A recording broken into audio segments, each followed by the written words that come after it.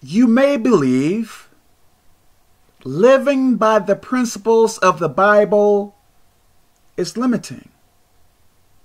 You may enjoy doing things your own way. If life is not going as planned, why continue doing something that may be hurting you? If sinning is to my disadvantage, let me try to do what is right than willfully behaving in a manner that I know is wrong. Are you behaving wrongfully because of things that happened to you in your past?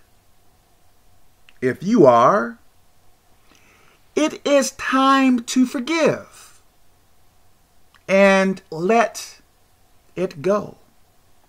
Move forward. If you are holding onto pain from the past,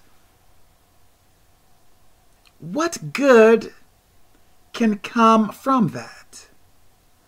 Don't allow your past pain to affect how you behave to others. Please consider this. Let me stop here. God bless you.